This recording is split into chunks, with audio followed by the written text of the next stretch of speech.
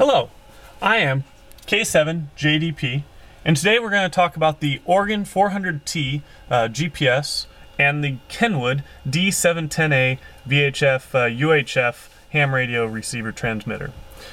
Specifically, we're going to talk about launching APRS with these two devices. Now, with these two devices, you also need a cable to connect them together. This is the Garmin connection cable, which you can pick up at GPS City. What it will do is it'll hook into the cable that was provided to you by Kenwood when you got the radio. Kenwood gave you this little headphone microphone jack that will plug into the side here. So the first thing you need to do is make sure your cable is set up properly. You'll notice that there are 5 wires that are going to come out of your Garmin cable that you purchased. 2 of them, the black and red, will go to your fuse setup. This will be necessary for your power. And the nice thing about it is that when you plug it in, your 400T will just power on without going to mass storage mode. The other 3 wires are used for your data and grounding. You'll notice here that as we try to get through the blurriness, there's a red wire, there's a red wire, a white wire, and a bronze wire that are with the Kenwood side. And then there is a green wire, a yellow wire, and a white wire on the Garmin side. You'll plug the red wire from the Kenwood side into the yellow wire on the Garmin side. You'll plug the white wire of both sides into each other. And then lastly, you'll plug the green side wire on the Garmin into the bronze shielding on the Kenwood. Once you have that set up, we should be able to start working on setting up APRS. So, you'll notice first of all, this is my main screen. APRS runs on 144.390. That is what most APRS signals go.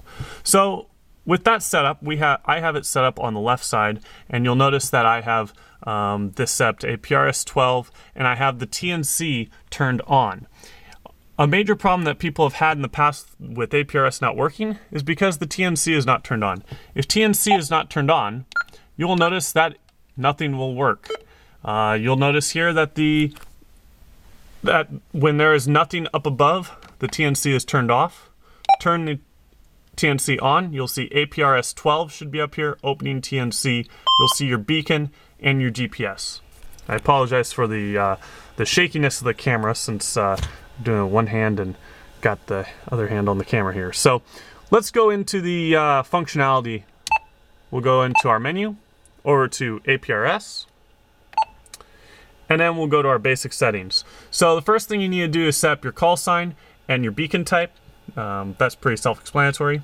We'll set up the internal TNC. These are very important for specifically the Garmin setup, which is data band is A band, 1200 BPS, D or RX band for your sense, and 200 milliseconds. We'll set up your GPS port, needs to be 4800 BPS. Input is GPS and output is waypoint. Your waypoint will be an NMEA format. Your name will be 9 characters and your output is filtered. By the way, we'll talk about the filtered output. There's another menu that allows you to select which APRS stations to filter on. You can also set this output to all if you just want to get all APRS stations. COM port will be off. My location, this is for hard coding in a location. So say your GPS for some reason isn't working, or the cable isn't working, you could manually take your settings from your Garmin and then just plug them into your latitude and longitude. But when the GPS is working, it ignores my position. Your beacon information, you can say what information to send out to the APRS stations. I have speed and altitude both on. I also turn off position ambiguity. That basically hides your lat and long. That sort of defeats the whole purpose of APRS in my opinion, at least for what we're doing. You can set a comment for whatever. And then nice thing for the Kenwood is that you can send a status text out with your APRS location. What this is your frequency megahertz. You can say what station you're currently monitoring on your other band, so they can see your stereo, and then they can go call you on that other band. This goes back to the filtering that we talked about a minute ago. You can see I have weather, mobile, and digipeaters plugged in. The other ones I don't care for. I don't want to send those to my APRS or to my GPS. We are running in a Jeep, so that's my station icon. The transmission algorithm, make sure I have the interval for starting at 2 minutes. The delay and proportional pathing I have off. Some of this is useful for reducing how many stations you get. Depending on where you're at, if you make the pathing too far, you'll get stations from really far away that might not be too useful.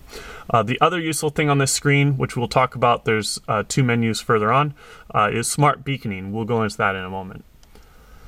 Packet path, just set these settings here. Again, the wide one and 1-1 and 2-1. That basically says 2 hops for your total. That's what I found is useful. I live in Bellingham, Washington, and with this I get most of the greater Vancouver area as well as Everett North. If I set this farther, I probably would get Seattle and maybe even Portland, and that's not very useful to me. Network set to APRS. Voice alert, I just have these default settings. I don't have a weather station. This I have turned on Digipeat. This means that if you receive an APRS call, then send that signal out with your call sign and theirs so that they can get out to the APRS network. And then these are just settings for the Digipeat, I believe. And so I have those set to standard there. User phrases, I don't have any. Now we're talking about not GPS stuff, but this is for text messaging with APRS. I just have something that says I got your message. You can set group filtering on text messages for APRS and set up the sound. This can get a little annoying if you have the beep when you're talking. You'll hear a little beep go on. You can change those as you need. And then as you saw beginning, I had the APRS on this side. I set it to half. And since we are in the States, I have it set to miles, although I like Celsius better. And then I set my position in the standard degree format.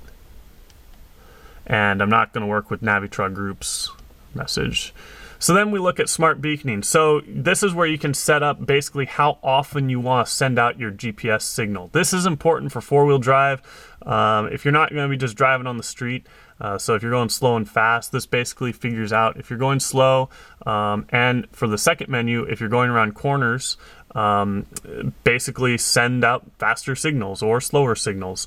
And these settings seem to work pretty well. If you're doing off-roading, going on adventures and whatnot, these are pretty good settings to have. All right. So that's pretty much it for that part. Let's go to our main menu here. So you'll see here the APRS. If I go down to list, I can see the list of people we're getting. Let's go in real quick and take a look at our Garmin. This is a pretty easy setup. We'll just go to setup. We'll go to system. We'll go to the interface down here. And the interface is NMEA, in and out. And then you have NMEA sentences, the autopilot mode, off, waypoint, precision is 4 digits, and baud rate is 48. Important to be 48, not 96. And that's all you need to do to set up on your Garmin to start receiving information. You'll see here that I just got VE7IPX. So let's go take a search for him. We can go where to, find another, and we can go VE7 VE7.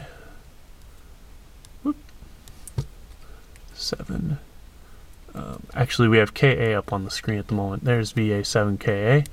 We can go, where is he? He's located at 76th, and we can hit go. And there we go. And we can just start tracking him. And as he moves, it'll track him as well. That's pretty much it. You can set up text messages, and if you go to the list of APRS stations, let's see if we can find anyone. Some of them are D710s. It doesn't look like anyone's using the signal to say what frequency they're on, but if you have a D710, you can set up to be that way. Oh, there we go. There's one.